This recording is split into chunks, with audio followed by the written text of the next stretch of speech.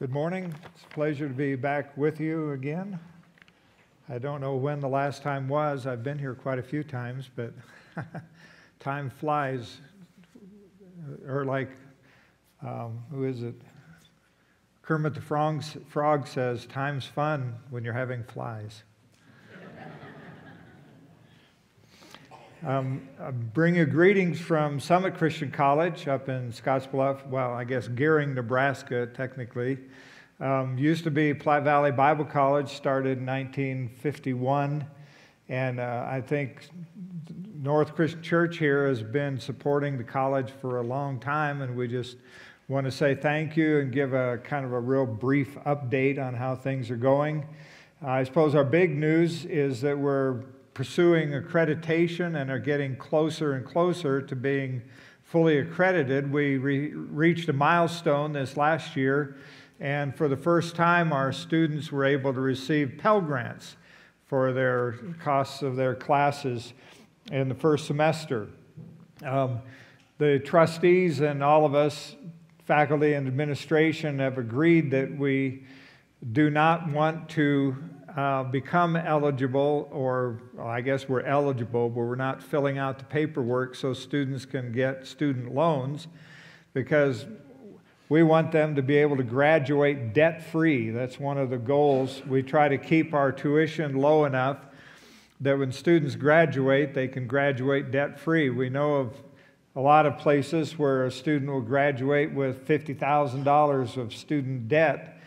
Well, it's a little hard to go in to take a ministry in a church, in some small Wyoming town. They're not going to pay you enough to pay off a $50,000 student loan very easily. And so we'd like to keep our students' options open so they could go to the mission field or whatever, without having to be burdened down by paying back student loans. So we are offering Pell Grants, but we're not offering student loans. So we're almost to the end of the whole accreditation process. We got two areas that we probably really need to work on. One is student enrollment. Our enrollment this semester, I think, is about 40, which is not enough for us to be able to do everything that we really want to do. So we're working on that. And the second problem is not unrelated to the first problem, and that is finances. If you have a diminished number of students, you have a diminished amount of income coming from student, paying tuitions and stuff like that. So we have a plan that's in place to try to increase our tuition, or not our tuition, increase our increase our financial base and everything like that.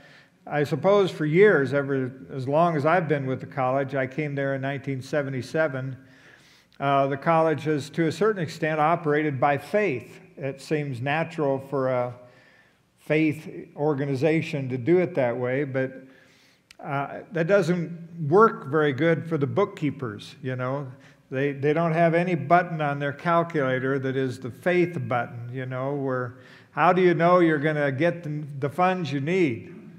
And you say, well, God has always provided for us. We just believe that He will. And He does, and He has. But the financial gurus want us to have funds in reserve so that we have enough in reserve that we can guarantee that faculty will get paid and things like that. So if you want to pray for us, pray for more students and pray for us to be able to strengthen our finances in the months to come so that we can move ahead. This is kind of a leftover visit from Love Month. Traditionally, February is Love Month for the Summit Christian College, and they send us faculty out to various places, to churches, to ask for a special offering and to say thank you for the support that you're giving. And I think this one was supposed to be back in February, but we couldn't work it out on the calendar, so here it is. I thought if I was doing it real keeping it in tune with what's going on in everybody's lives today, I would have a sermon on Income Tax Day or something like that, which is coming up in 5 days or whatever. But I don't have a sermon like that, so you'll have to settle for a sermon on love. Now you think, okay, love, how many times have I heard sermons on love? What could possibly be said new and different about that? Well, probably not anything. I'm not sure I'm going to say anything new or different, but it might be a reminder for you. And in terms of importance, I'm not sure there is anything more important in terms of the Christian ethic or the Christian virtues that's more important than love.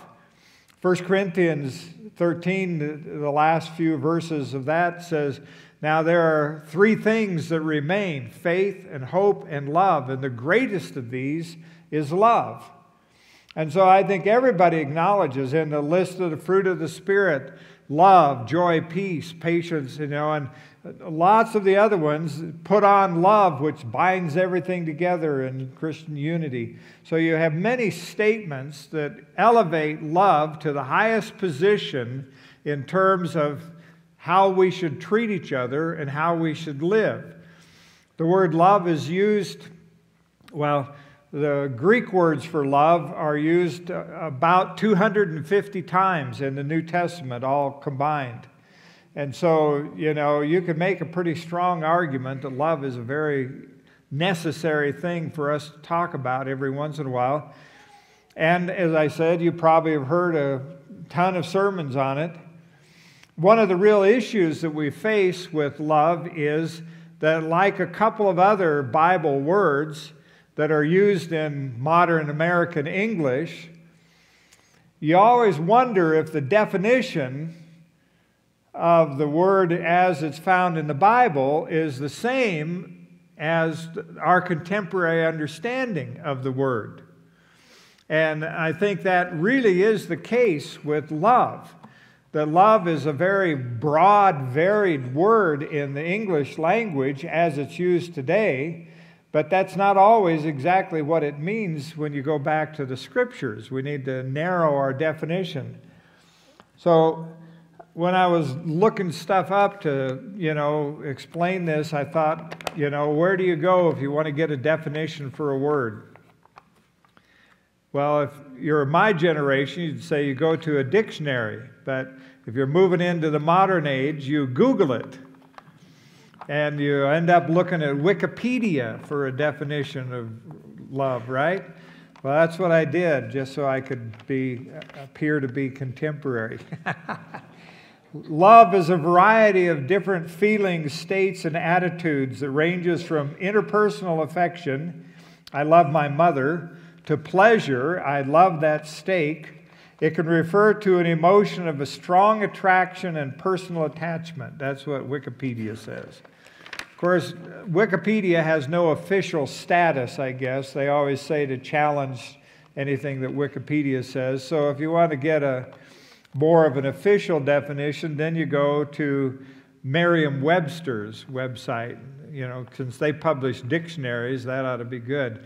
And they have a big, long, set of definitions. But the first one says, a strong affection for another arising out of kinship or personal ties, a maternal love for a child, or attraction based on sexual desire, the affection and tenderness felt by lovers. When you think about it, that may be one of the most frequent ways that the word love is used, and in some idioms, that's kind of all that it means. You talk about make love, or to fall in love, or to be in love, or anything like that. Many, many cases, that's talking about some kind of physical, romantic, or sexual attraction that two people face. That you may have a little more difficulty when you go to take that understanding of love and then transfer it over to biblical passages that talk about love. If you go on down through all the definitions that they give and you get down to number 4 in the Merriam-Webster's definition, it says, unselfish, loyal, and benevolent concern for the good of another, as the fatherly concern of God for humankind. So that would probably be a definition that would work pretty well. That comes in number 4 on the list of definitions that Merriam-Webster gives. A really interesting definition, though, is one I found in the Urban Dictionary. I don't think I'd ever looked at the Urban Dictionary, but apparently it, kind of gives you a contemporary definition of words as it's used around today, and I think that might be true, but this is really interesting. It says, love, the most spectacular, indescribable, deep euphoric feeling for someone.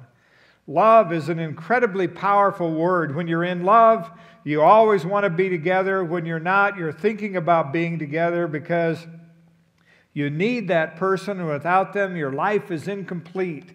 This love is unconditional affection with no limits or conditions, completely loving someone. It's when you trust the other with your life and when you would do anything for each other.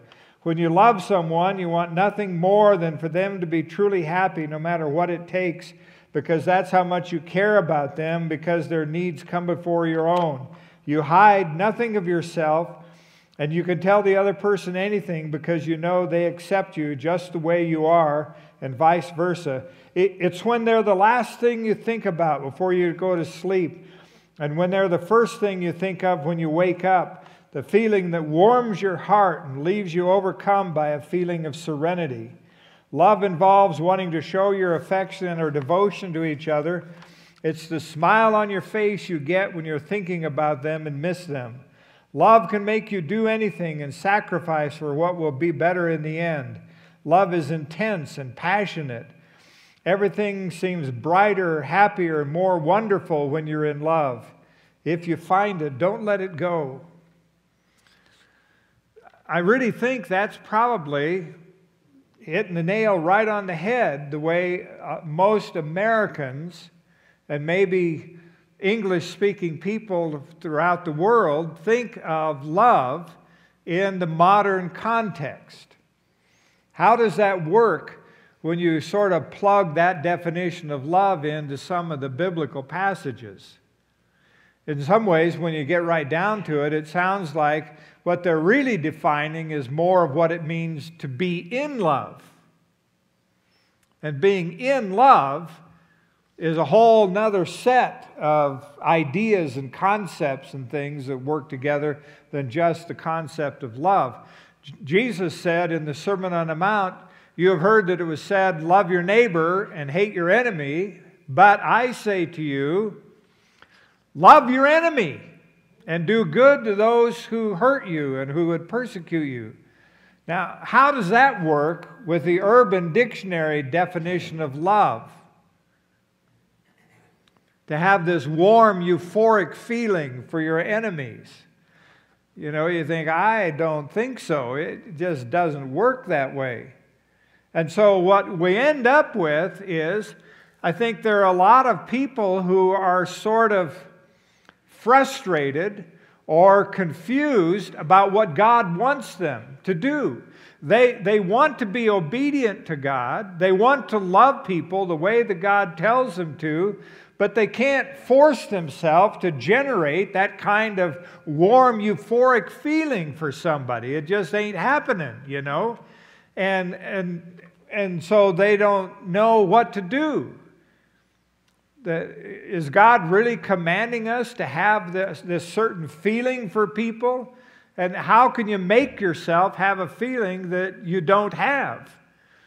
It's kind of like, I'm not a big fan of green vegetables. There are certain vegetables that I don't really like very much. I'm trying to kind of revisit each one because I've discovered in the last couple of years that there were things that I thought I didn't like that I actually do like. In 1967, when I was going through college, I took a piece of pie down off of the rack, It was nice and red and juicy looking, and I thought it was cherry pie. Took a big bite of it, and it was, whoa, what is this? It was rhubarb. rhubarb is not cherry pie. And so I drew the conclusion, being the logical person that I am, that I did not like rhubarb. And so from 1967 until a couple of years ago, whenever anybody offered me rhubarb, I said, oh, sorry, I don't like rhubarb. And then my wife made a rhubarb cake or rhubarb bread or something like that and put cinnamon and stuff like that in with it, and it smelled really good. And I just thought I would nibble on it and see if I liked it, and I thought it tasted really good. And I said, well, this doesn't really taste like rhubarb at all. And she says, well, it sort of does. And so then a while later, she made a rhubarb Betty, which is kind of like a pie without a crust or something like that. And I had some of that, and it was really good. And I said, I still don't think it tastes like rhubarb. And she says, this is fully rhubarb. If you like this, you like rhubarb. And so I thought, all those years I've been wrong, that I thought I didn't like rhubarb. And she said, sometimes people make rhubarb pie and they don't sweeten it enough, and it's really tart, you know. And especially if you were expecting cherry pie and then it's rhubarb, it's not quite the same. And so I started going back and trying some green vegetables that I thought that I didn't like, and thought maybe if I tried them again that I might like them. And guess what? It ain't happening. You know, you take an asparagus spear, and I suppose they're good for you and all that kind of stuff, but it just isn't there, you know. I just don't like it. And I don't know that the only way you could make an asparagus, you know, that you could get me to like asparagus is if you could make it not taste like asparagus. Because I just don't like the taste of it. When I was a kid, my mom served us spinach. I remember in second grade, this vision is clear in my mind from second grade. And she said, you're not leaving the table until you eat your spinach. And she didn't give me very much. And I remember that I put it in my mouth, but I could not chew it and swallow it. It was just horrible tasting. And so I sat there at the dinner table from then until bedtime. And I'm glad that she didn't save it for breakfast and make me eat it. I don't know how long I could have gone before I ate it, but my mom loved me and she wasn't that cruel. But I could not bring myself to eat spinach. So, and for some people, I think that's the way it is with love. If you're telling them that they have to come somehow generate this feeling for people, it's about like me liking asparagus. I just don't like it. But is that what God really wants? Well, let's look at some New Testament passages, and some, you know, you will remember very clearly. But what I want us to do is to look at the context and the framework in which the word love is used and see what's associated with it. And if anything in the associations with this word can help us to understand what it's like or what it might mean. So John 3:16, one that you probably all know, for God so loved the world that he had a warm, euphoric feeling for all the people on the earth. Wait, that's not what it says, is it? For God so loved the world that he gave his only begotten Son, that whoever believes in him should not perish but have everlasting life. That God's love was ultimately demonstrated in something that he did. And I found that to be very consistent as I was studying for this. You know, like I say, all the different words for love are used, or the two main words, a noun and a verb, are used 250 times in the New Testament.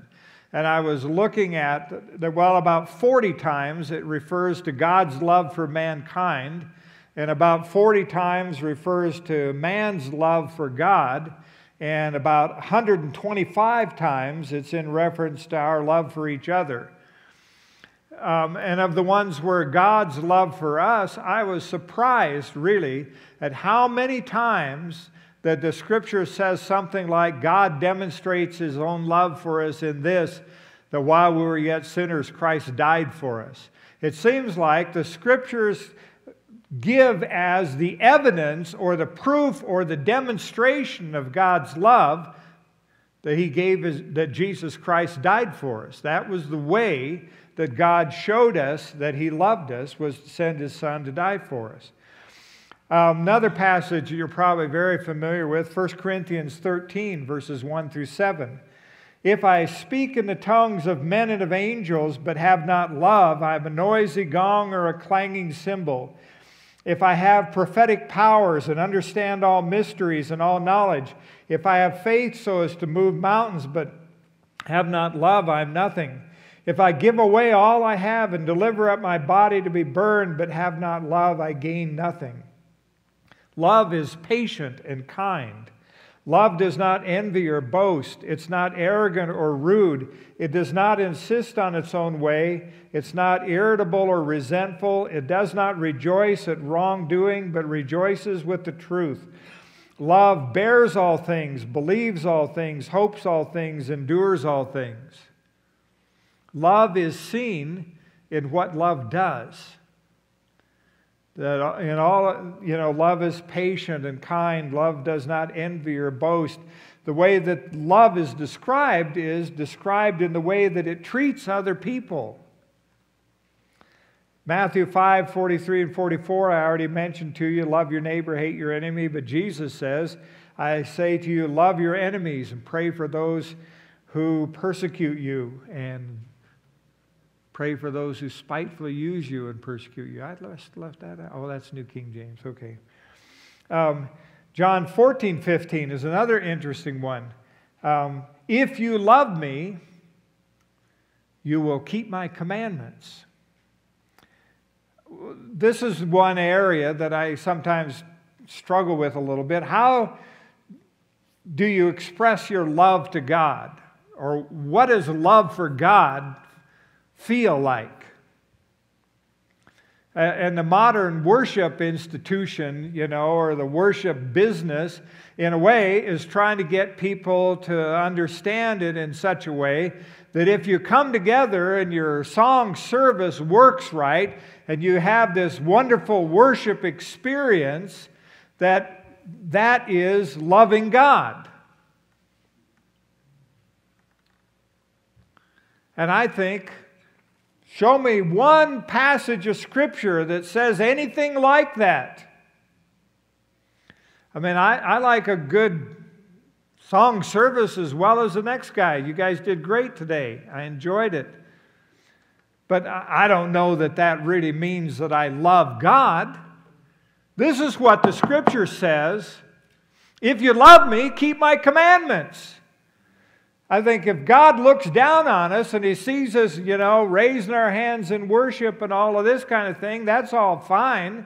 That's a sacrifice of praise that we offer up to God, but I'm not sure that's going to satisfy Him, that you prove that you really love Him. Especially if you turn around and walk out these doors and you don't do what He tells you to. If you love me, keep my commandments. Romans chapter 5, 8. God shows His love for us in that while we were still sinners, Christ died for us. Romans 13, verses 8 through 10. Owe no one anything except to love each other. For the one who loves another has fulfilled the law, the commandments.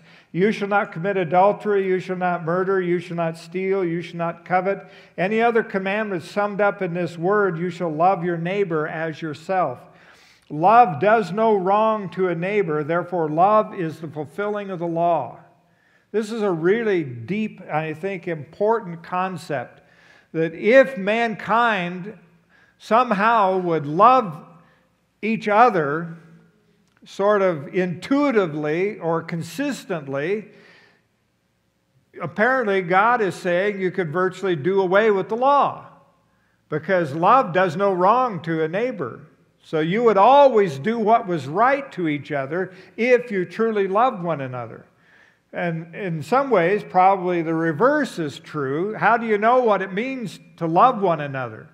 Well, you don't lie, you don't steal, you don't murder, you don't commit adultery, all those kind of things.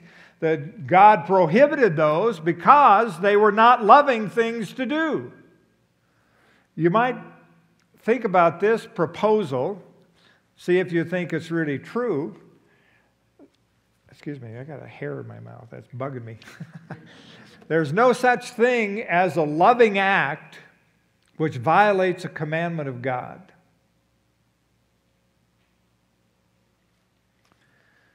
I think there are people that think something that they're doing, they did it out of love, when in reality is breaking God's commandments. And I guess I would challenge their idea that they're acting out of love. 1 John chapter 3, verses 16 through 18 is a very important passage of Scripture on this subject. By this we know love, that He laid down His life for us. You see that consistent statement about God's love? By this we know love, that He laid down His life for us, and we ought to lay down our lives for the brothers. But if anyone has the world's goods and sees his brother in need and yet closes his heart against him, how does God's love abide in him? My little children, let us not love in word or in talk, but in deed and in truth. You can just see this. There's somebody who's really hungry or cold or something like that. And being the good Christian fellow I am, I put my arm around the guy and I say, "Oh, brother, Jesus loves you and so do I. Have a good day."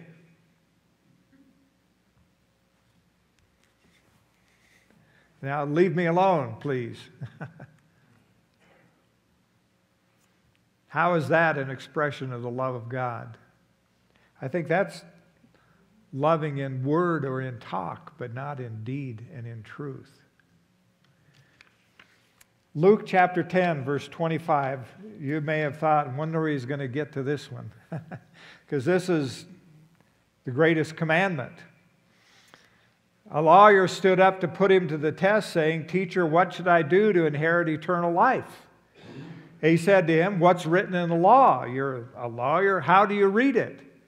And he answered, "You shall love the Lord your God with all your heart, with all your soul, with all your strength, and with all your mind," which is the Shema Israel. Hear, O Israel, the Lord our God is one.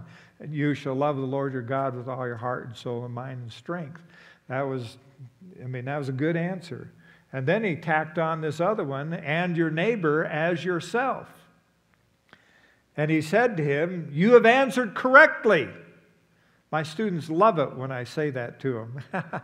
If I answer a question, or if I ask a question, they give me the answer, and I say, "Good answer," Woo, because I guess I probably need to say that more often. That they're always afraid when I ask them a question that it's a trick, and that they'll never be able to give the right answer. So then they don't say nothing. But Jesus said, "You have answered correctly." But that wasn't all he said. He said, "Do this and you will live." Sometimes it's a lot easier to know the right answer than it is to do the right answer. And so this lawyer, wishing to justify himself, said, "Who is my neighbor?" If you can narrow the field of people who are your neighbor down to a small enough number, well, then you might be able to love your neighbor as yourself. But if the pool is too big, then that becomes a problem. There's a saying, to live above with the saints we love, oh, and that will be glory. But to live below with the saints we know, that's a different story. Sometimes, I think maybe that's the whole problem with my being able to actually love my neighbor as myself is that the pool is too big. There are too many people in that category that, they're like asparagus spears. I just don't like them. And so Jesus gave him an answer. Who is my neighbor? So he tells him a parable. That's That's the way Jesus liked to do things. A man was going down from Jerusalem to Jericho. He fell among robbers who stripped him and beat him and departed, leaving him half dead. Now by chance a priest was going down that road, and when he saw him, he passed by on the other side. How did the priest feel about the man who had fallen among thieves?